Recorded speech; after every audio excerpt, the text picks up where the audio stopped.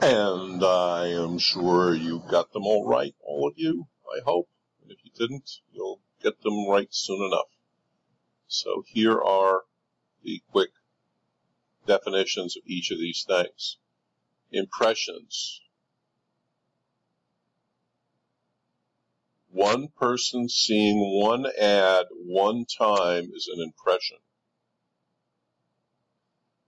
So, if I hear a radio ad for Seiko watches today, and then I hear the same radio ad tomorrow, how many impressions is that? 2. Okay. Reach. Unduplicated people who have seen your ad described as a percent of the total audience. Frequency. Average number of times each person has seen the ad over a 4-week period. Effective frequency. How many times do you have to see an ad to start to move down the purchase funnel? It used to be 3. We used to say that you had to have at least 3 exposures to start to move. GRPs, gross rating points.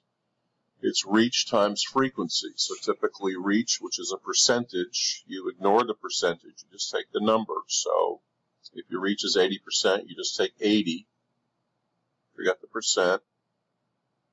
And if your frequency is 3, 80 times 3 is how many GRPs? 240. I know you got it. TRPs is rating points, but for a specific target. Circulation, used for print, it's total readership. Ratings is used for broadcast. Percent of the total audience that has viewed a show. HH stands for households. Monthly uniques used by internet, equivalent of circulation for print. How many people, unduplicated, visited the website in a month? CPM. Cost per 1,000 impressions. And you remember the 3 ways to evaluate media types? Well, I need to ask you to sit down with a pencil and a paper and try to write that down. How do we differentiate between radio and outdoor and newspapers? Is it all the same?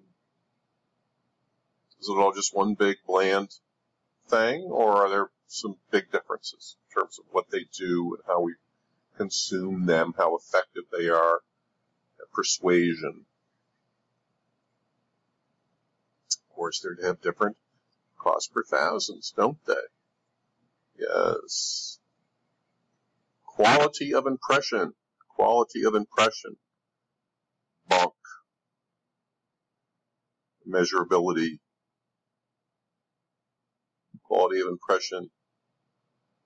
Sight, sound, and motion. Which does the medium have? Obviously, the more the better. Depth of sale. How much time is spent with the ad? Measurability. Can I really accurately measure how many people see the ad? Or even better, how many people do business with me after they see the ad? Avoidability. Yes, it's there. It's in the magazine. And for magazine impressions, by the way, normally I just take the circulation. I assume any ad I run in anywhere in the magazine, everyone who subscribes or is in the circulation figure for the magazine has seen the ad. But guess what? It may not be the case. Not everyone goes page by page through a magazine and looks at everything. That's why magazine position is so important.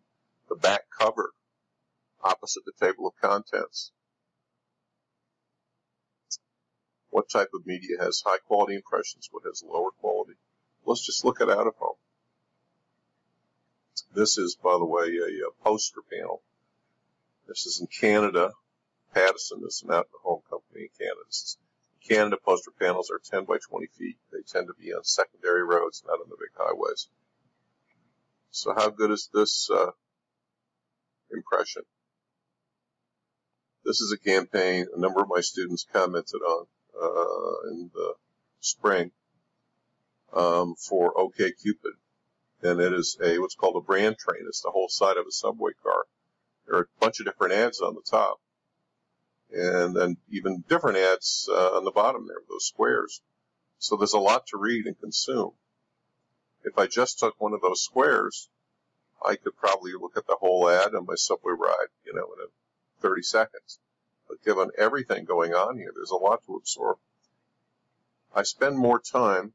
I'm in my car zipping by this. I have 3 seconds. Here, the average subway ride is, I think, about 20 minutes. Here, I could be reading this for 5, 6, 7 minutes.